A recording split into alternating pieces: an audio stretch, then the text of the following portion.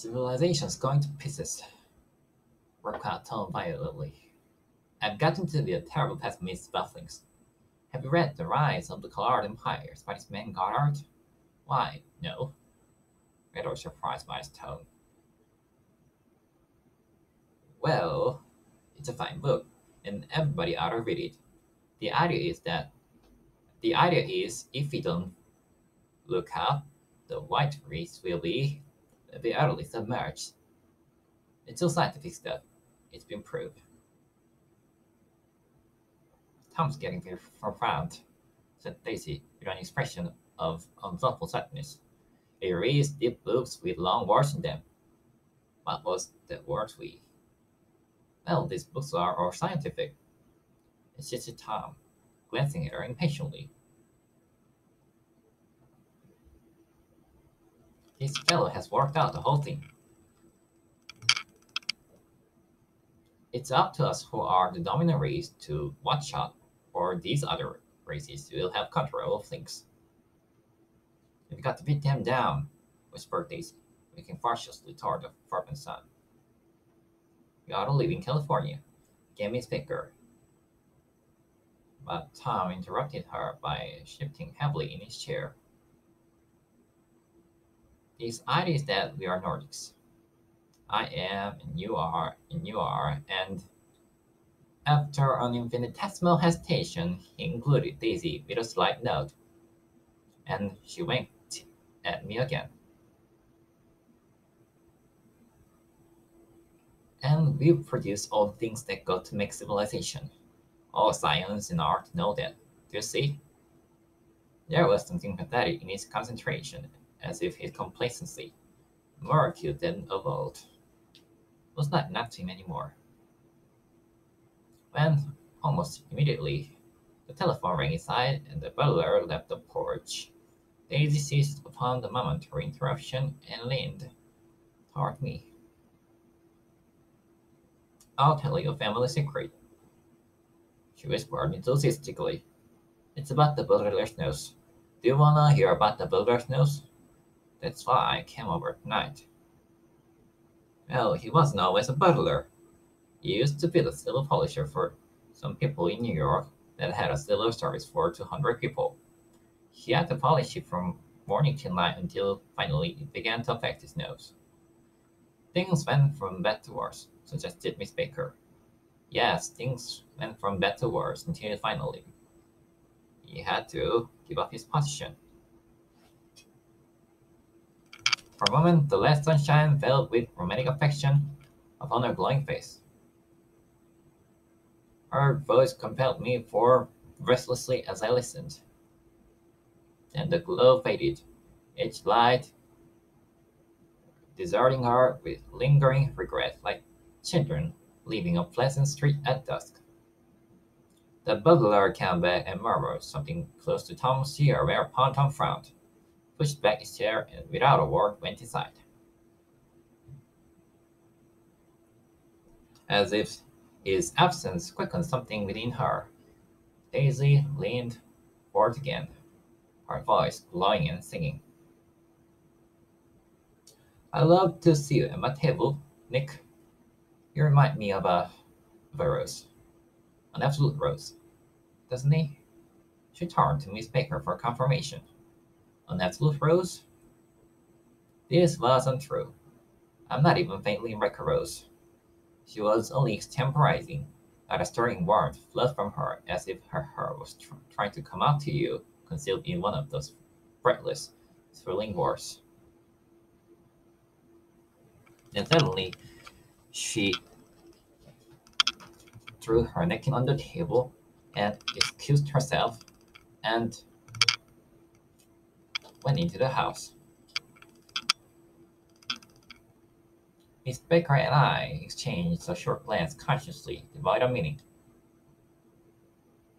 I was about to speak when she sat up alertly and said, "Shh," in a warning voice.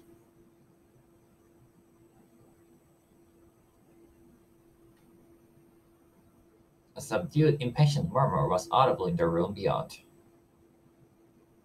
and Miss Baker leaned forward, unashamed, trying to hear.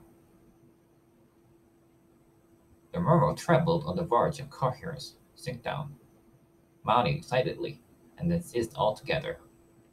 This Mr. Gatsby is my neighbor, I said. Don't talk. I want to hear what happens. Is something happening? I inquired innocently. You mean to say you don't know? Said Miss Baker, honestly surprised. I thought everybody knew. I don't. Why? She said hesitantly. Tom's got some woman in New York. Got some woman? I repeated blankly. Miss Baker nodded. She might have the decency not to telephone him at dinner time, don't you think? Almost before I had grasped her meaning, there was the flutter of a dress, and the crunch of leather boots, and Tom and Daisy were back at the table. It couldn't be helped, cried Daisy with tense gaiety. She sat down, glanced searchingly at Miss Baker and then at me and continued.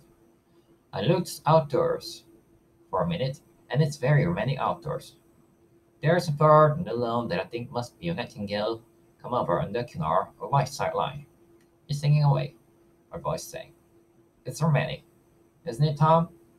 Very romantic, he said, and then miserably to me.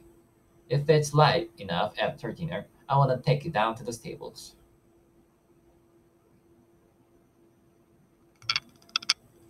The telephone rang aside, startlingly, and as Daisy shook her head decisively at Tom, the subject of the stables, in fact all subjects, vanished into air. Among the broken fragments of the last 5 minutes, I remember the candles being lit again, pointlessly, and I was conscious of wanting to look squarely at every one, and yet to avoid the lies.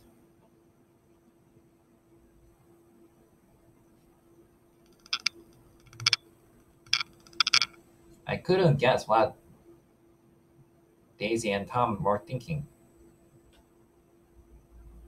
but I doubt if even Miss Baker, who have mas- who seemed to have mastered a certain hardy skepticism, was able utterly to put this fifth gas's true metallic urgency out of mind. To a certain temperament, the situation might have seemed intriguing.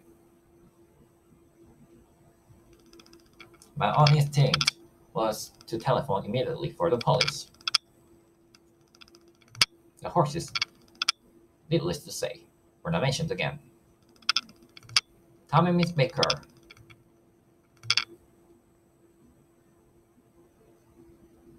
with several feet of twilight between them, strolled back into the library, as if to a vigil beside a perfectly tangible body. While trying to look pleasantly interested and a little deaf, I followed Daisy around a chain of connecting verandas to the porch in front. In its deep gloom, we sat down side by side on a wicker settee. Daisy took her face in her hands, as if feeling its lovely shape.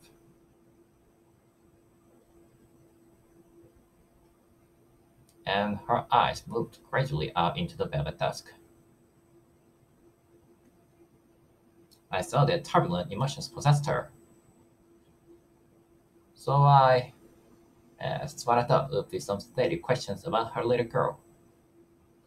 We don't know each other very well, Nick, she said suddenly. Even if we are cousins, didn't come from a wedding. I was back from the war. That's true, she hesitated. Well, I've had a very bad time, Nick, and I'm pretty cynical about everything. Evidently, she had reason to be. I waited, but she didn't say any more, and after a moment, I returned, rather feebly, to the subject of her daughter.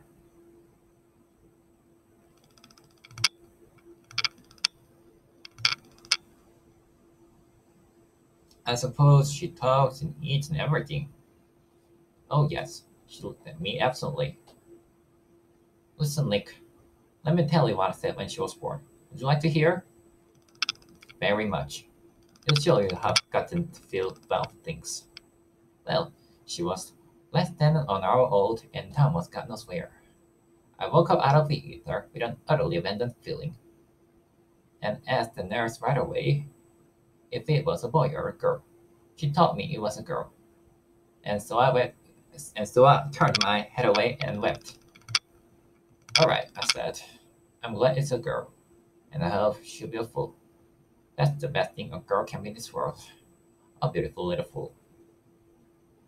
You see, I think everything's terrible anyhow. She went on in a confident way. Everybody thinks so. The most advanced people. And I know. I've been everywhere and seen everything, done everything. Her eyes flashed around her in a defiant way, rather like Tom's, and she laughed with thrilling scorn. Sophisticated? God, I'm sophisticated.